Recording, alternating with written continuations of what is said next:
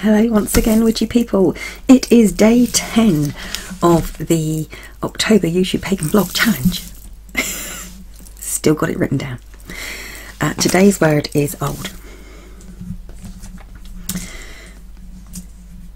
Now, I would like to think that idealistically, the old generation, the older of us, should be respected, revered, turned to for advice.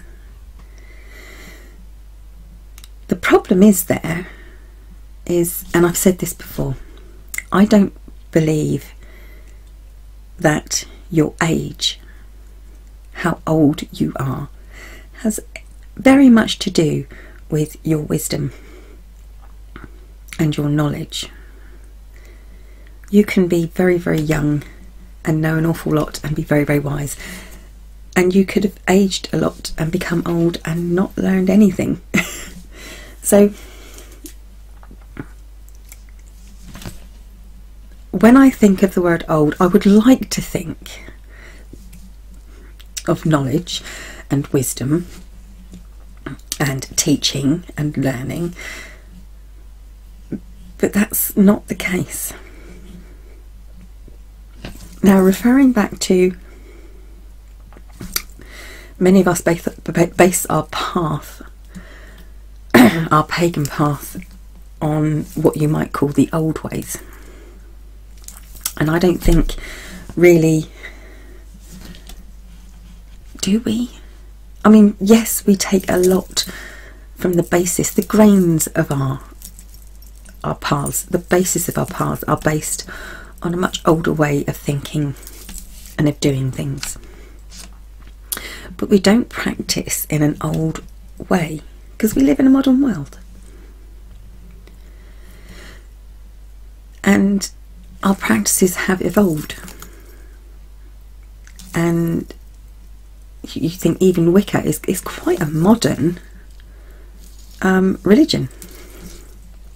It's quite a modern path to follow, even though it is based on much older beliefs and teachings. So there was always, I think, maybe not so much now, but certainly back 10, 15 years ago, maybe slightly more, there was very much pressure put upon witches to claim that their path was one that was old. So if you were a traditional witch, a generational witch, where you know, a heritage witch, if you like, where it was passed down, then it somehow seemed to validate you more, which was wrong. Because as I said before, just because you may truly have some seriously old roots in your practice doesn't validate it or make it any more important than someone who follows a relatively new religion like Wicca, because Wicca in its basis now is relatively new. It's based on old customs, old ways, but it is relatively new. That's really what I'm trying to say. But it doesn't make it any less important or any less valid than something that's much older. Maybe we place too much stock in old. I mean, old is good, don't get me wrong. Speaking from, you know, the point of view of an old person, old is good. It has its advantages, but it doesn't make you wiser, it doesn't make you more clever, it doesn't make you more knowledgeable. It just makes you older.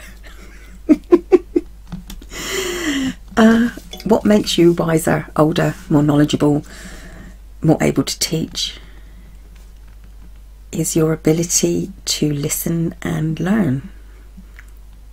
And that is something that you can do at any age.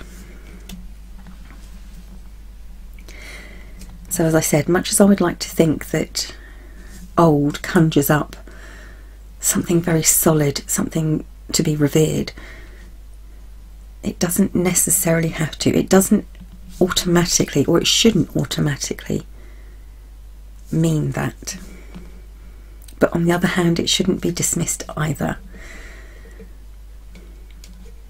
Because there's a lot that the old ways can teach us.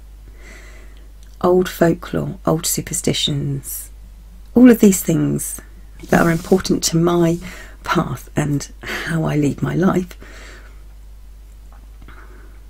You know, they have that basis in fact, but they're not completely true, obviously.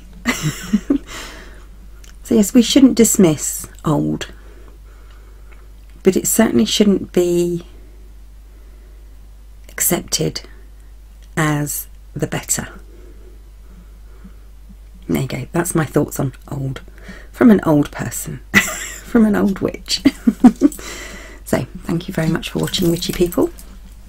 I will be back very soon. I'll be back sooner than expected. I am block vlogging, probably up to about day 15, I hope, because I have a hospital appointment soon, and I may not be able to talk for a couple of weeks afterwards. We'll see. We'll see how it goes. So there we go. Everything's going to be fine though. That's it. Old. Something that should be revered, but shouldn't necessarily automatically be accepted as being revered or wise.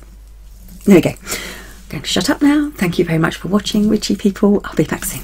Bye for now.